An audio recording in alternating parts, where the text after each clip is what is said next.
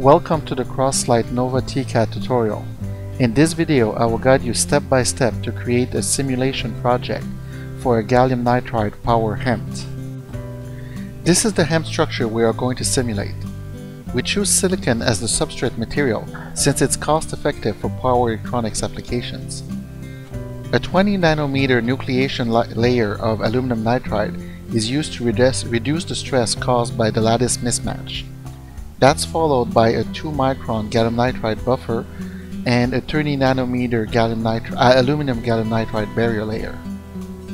The 2DEG channel, that's the two-dimensional electron gas channel, sits close to the top surface of the gallium nitride layer. The source and drain form an ohmic contact with the gallium nitride, and the gate metal sits on top of the AlGaN to form a Schottky contact. From the NovaTCAD main window, we start the SimUC Supreme program to perform the process simulation steps before we do anything else. We're going to select the .in file which has been previously edited to contain all the process steps for this device. The first step of the process simulation is to define the materials that we're going to use, since not all of them are recognized by C Supreme by default. In this example, we need to define 6 materials. You'll notice we defined gallium nitride twice, and that's because we want to define the quantum confinement in only part of the gallium nitride layer. So the material labeled gallium nitride QW is the upper layer where we're going to find the 2DEG. We're going to use 2 different types of metal in the simulation.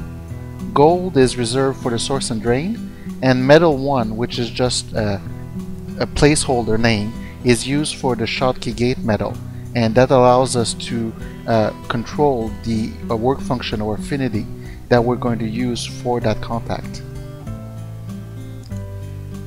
The substrate mesh is defined so that we concentrate the mesh in the area where interesting physics is happening. So we have a denser mesh on top and a sparser mesh near the bottom. The silicon substrate is defined as p-doped, and the concentration is 1E14 per cubic centimeter. Because we've previously run the structure, we have some output files that we can play with, and what we can do is we can double click on them to open it in cross-slide view, and here we view the structure at the current process stage.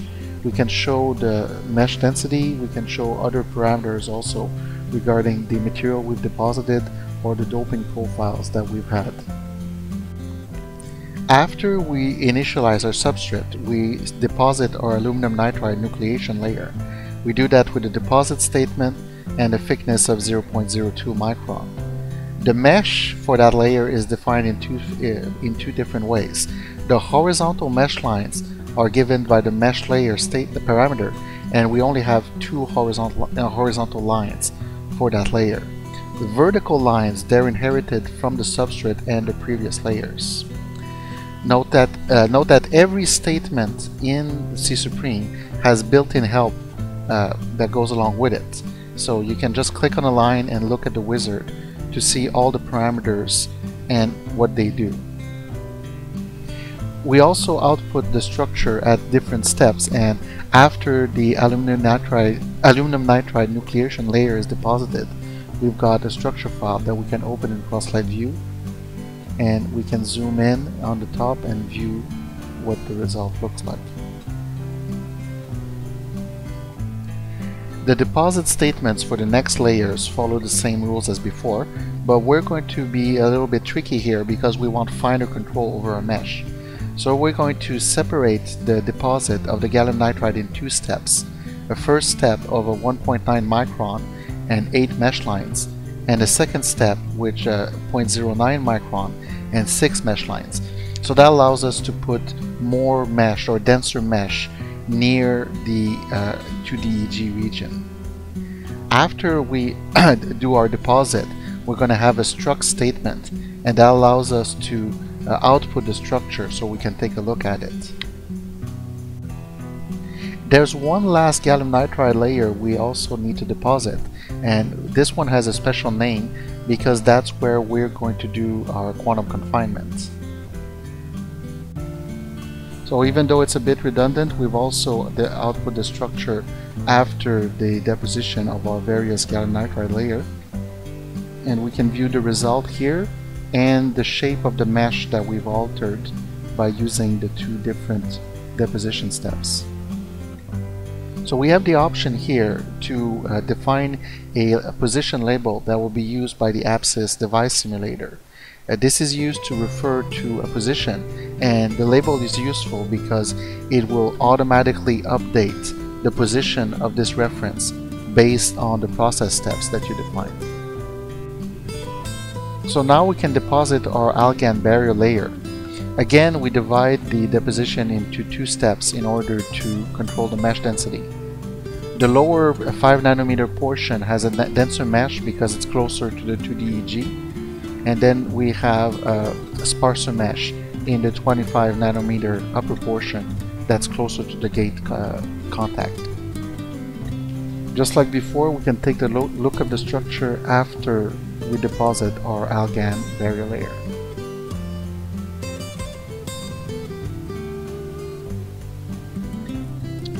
Next, we're going to use a mask to protect a region between 1.5 and 8.5 micron, and then we're going to etch the AlGaN to create the holes for the source and the drain. After this step, we're going to remove the photoresist and deposit gold to fill those holes. So the really important process step here is the etching of the holes, where we're going to do the deposit for the gold afterwards. So we've got output the structure file that we can open in cross-light view.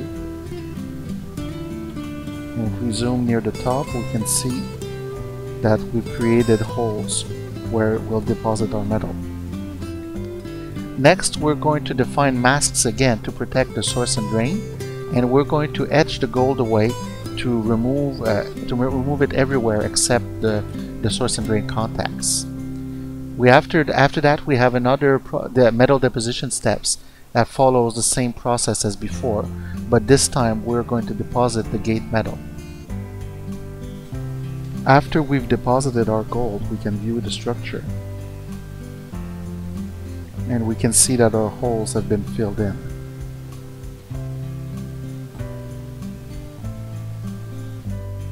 And now we're done with our process simulation. The final step is to define the export of the mesh structure to APSYS.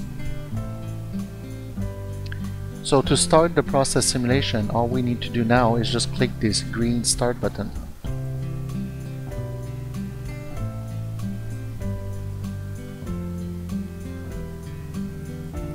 After the process simulation is finished, we can right-click on the structure file and open it in cross-light view to see the results.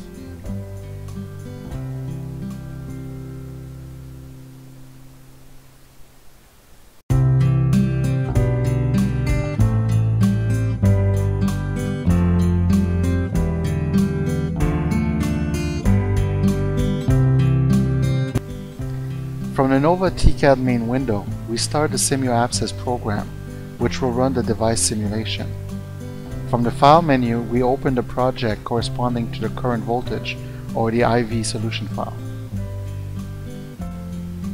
The .sol file has several commands. The first one is the use macro file, which is used to define material parameters from the user. In this case, the my.mac file contains the material parameters corresponding to the metal 1 material we use as the gate metal. The convention command defines the sign of the current.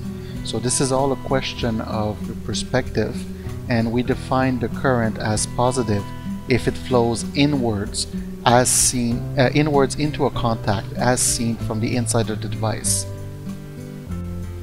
One of the most important characteristics of the gallium nitride material system is the polarization charge, and that comes from the word-side crystal structure of the material.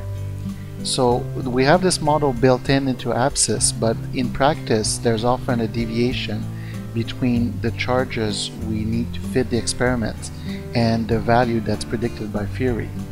So here we use a screening factor of 0.8 to say that we use 80% of the theoretically predicted value in the simulation.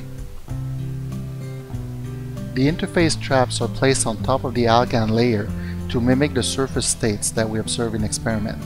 So here we define a donor type trap, and with a certain trap density of 4E17. APSIS uses SI units, so that's a density in meters squared. We also define the energy level of the trap, that's measured in electron volts from the conduction band edge. With the load mesh statement, we're going to import the mesh structure we created in APSIS. We're also going to instruct the simulator to save extra data that we're going to use to plot the quantum well states and do some AC analysis in the post-processing stage. The material information from C Supreme is loaded inside APSIS with this include command. We load the material2d.sol file that's been created by APSIS during the export stage, and this declares different things, including the equivalence between the Supreme materials and the APSIS materials, the libraries that contain the material parameters for all our materials, and then also the active region declaration corresponding to the quantum confined channel. Next, we're going to define contacts based on the material numbers from our material2d.sol file. It's important to note that even though we deposited gold and metal 1 in C Supreme, we don't yet have a contact when it comes to APSIS. For APSIS, a contact is a mesh boundary condition where you can apply voltage or current. And by default, the contacts are ohmic. So here we're going to define 3 contacts that are applied to the metal, and we're going to label contact number 1 as the source, contact number 2 as the gate, and contact number 3 as the drain. In addition to that, we're going to define the work function of the gate metal, and that allows us to control the boundary condition between the AlGaN barrier and the gate metal, and that defines our Schottky contact. Since we have an ohmic boundary, we want to have the source and drain region in the gallium nitride heavily doped in order to do that. So we're going to define doping profiles with a concentration of 1E25 per cubic meter. So it's 1E19 per cubic centimeter. Now we're going to define the models for our Schrödinger solution. We're going to turn on the self-consistent updates so that the piezoelectric field alters the shape of the potential for the 2DG quantum region. We're going to turn off the updates after a certain point. For numerical reasons, we sacrifice a little bit of the physics accuracy when we do that. Next, we use the align complex to position our quantum region inside the structure we imported. The modified quantum well determines which solution we're going to keep from our Schrödinger solver. So in the quantum confined region, we've got a problem that's limited to 3 layers. The gallium nitride substrate, well, or at least buffer, the gallium nitride region that serves as the 2DEG channel, and the AlGaN barrier layer. So here we are telling the software that we don't want to keep artificially confined states that may occur in the AlGaN barrier layer. We want to keep the states inside the 2DEG region. And finally, for this part, we turn on the bulk treatment of the holes, and that's because we're working inside a unipolar problem and we can ignore any quantum confinement that occurs for the holes. One of the goals of a good HEMT design is trying to limit the leakage current, and that means you want to avoid current that flows outside of the 2DEG channel. So to do that, you want to use a semi-insulating buffer layer, and we model that in APSIS by using traps. So we define p-type traps with a 3E23 per cubic meter density, and that means 3E17 per cubic centimeters. We also defined a capture cross-section of the traps as 1e minus 17 per meter squared. And again, that converts to 1e minus 13 per centimeter squared. We define the traps in the gallium nitride buffer layer, which is material number 3, but we don't define those traps in the quantum well gallium nitride region, which is defined material number 4. The next step is to configure our nonlinear Newton solver and determine how we're going to achieve convergence. So we define the damping step, and that's a limit on the size of the solution updates between Newton iterations. We typically want to use relatively small values to prevent the solver from oscillating, so that yields slower but more stable convergence. We also want to define the criteria for convergence. So we have the res tal, which is the residue on the equations, and the var tal, which is the size of the updates of the guess to the Newton solver. So in general, what we want for a solution is something that is both accurate, that means it has a very small residue, and stable, which means that the variables don't change very much between Newton iterations. The next commands deal with the flow of the simulation. Every simulation has to start with the thermal equilibrium case, and that means that we have 0 volt on all the electrodes, and the net current is also 0 everywhere in the device. Numerically, this means that we solve only the Poisson equation, and the current continuity equations are simply not relevant. The Fermi level is flat and 0 everywhere in the device. Afterwards, we apply a scan command to increase the voltage to a particular electrode. So here we're going to ramp the drain voltage, which is the voltage on electrode number 3, to 30 volts. We also apply the time as a second variable that's increased at the same time as the voltage, and that introduces a transient term that helps with convergence in this case. Now we're ready to start the simulation, so we're going to do it in the same way as C Supreme by clicking the green start button and selecting our input file.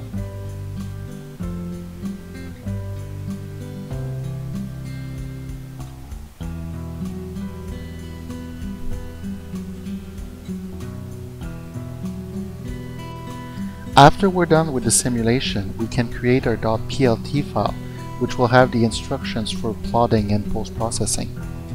So we have to do different things in the PLT file. The first thing is we have to tell the software where to get the output data that's going to plot, and we do that using the get data statement. So you have two kinds of data that you can specify. You have the scan data, which is everything that's relating to a change versus the applied bias. So that means current, voltage, that kind of thing. And the XY data is for things that are happening inside the device on the mesh level. So this is for when you want to plot the band diagrams, the internal current flow, the potential distribution, that kind of thing. The data sets are corresponding to the .out files that we have as an output, and they're numbered from 1 for the equilibrium, and then every time you output a scan, it increases this number.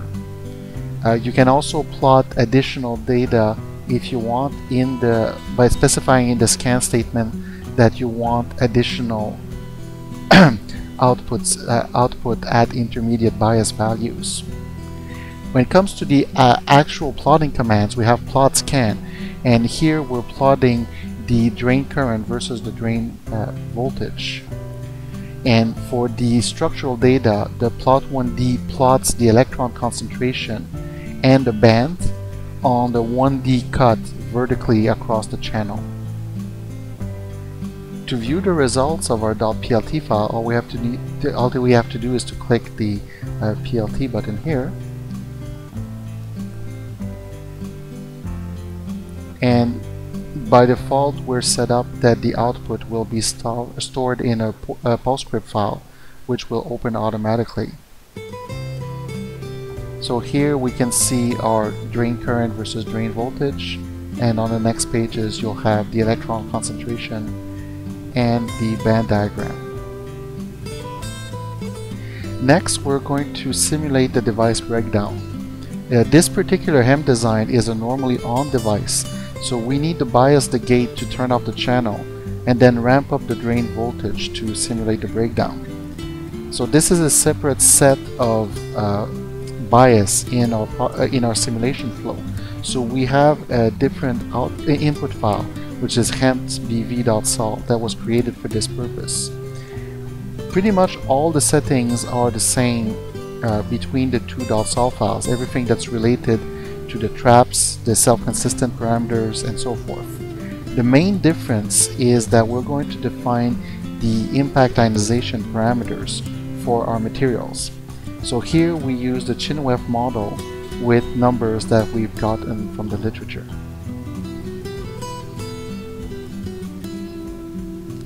After the simulation is over, we can do the same thing as before and create a .plt file corresponding to that particular simulation. So just like before, we load up the data and we apply the different plotting commands that we want to see.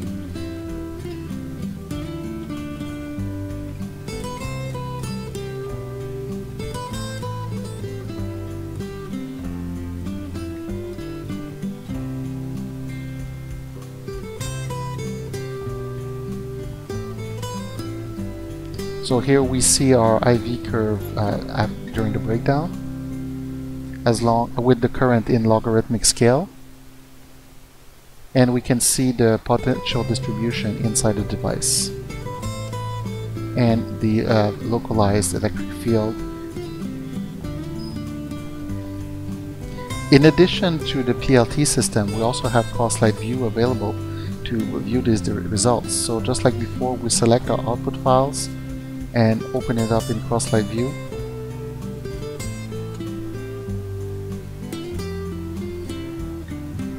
So we first see the device structure, but then we can select additional variables. So we can start by showing the differential potential, so that's the internal voltage drop in the device rather than the potential of the Poisson equation. We can show the electric field magnitude,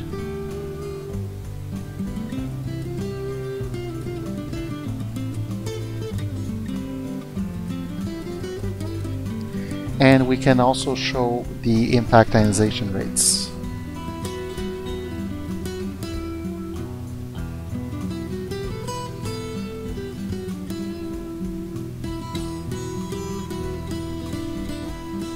In summary, Crosslight NovaTCAD is a very powerful tool that combines process and device simulation and can be used to model gallium nitride HEMT devices. The goal of this video was simply to introduce some of our basic capabilities, and for more information, I'd invite you to visit our website at www.crosslight.com. We have a free trial version available, and the example files used in this video will be included along with that free trial. Thank you for your attention.